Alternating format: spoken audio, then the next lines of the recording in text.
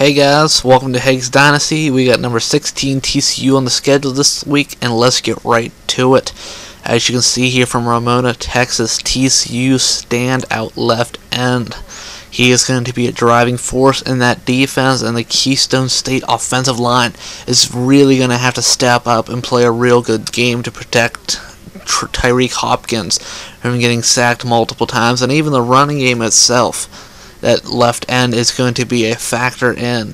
We have to start off good. It's the first Big 12 conference game of the season, and we kind of want to make this a statement game that we are going to be a driving factor in this conference and hopefully a factor in the BCS at the end of the season. As you can see, Keystone State, TCU, let's get right to it. Junior redshirt Casey Paschal is going to find Sky Dawson here for the 12-yard touchdown early in the first quarter to make this a 7-0 game for TCU.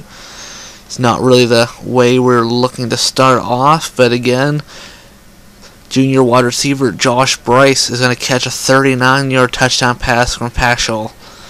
It's still not the way we wanted to start off. A 14-0 deficit to begin with is not really the way you want to play when you're the underdog coming into the game.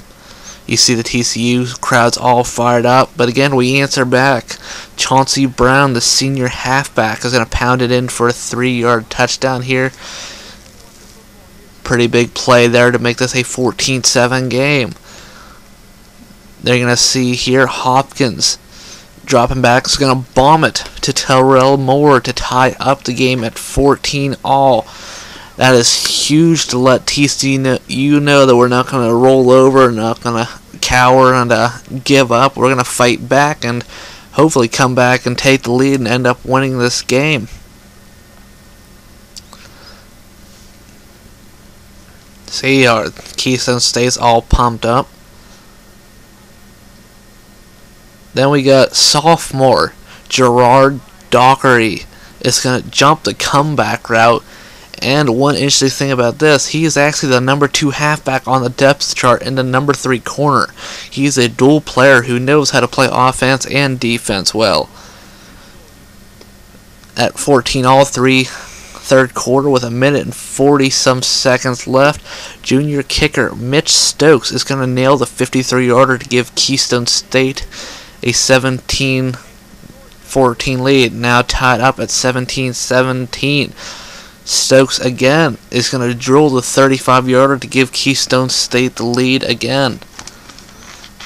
But back comes TCU. Paschal is going to find sophomore wide receiver David Porter for the 76-yard score, and that is a killer to keep coming back, tying and actually going ahead by 3 points a couple of times late. 40 seconds to go in the fourth quarter. Hopkins is going to drop back and is going to get picked off to end the game by junior redshirt free safety Trent Thomas.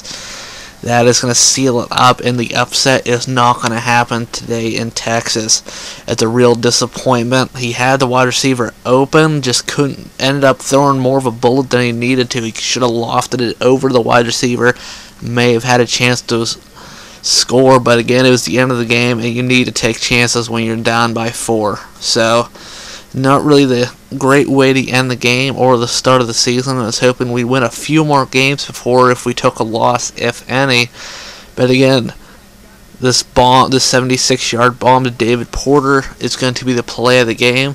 I was hoping it would be one of our highlights, going to be the play of the game, but again, the game's over. What can you do?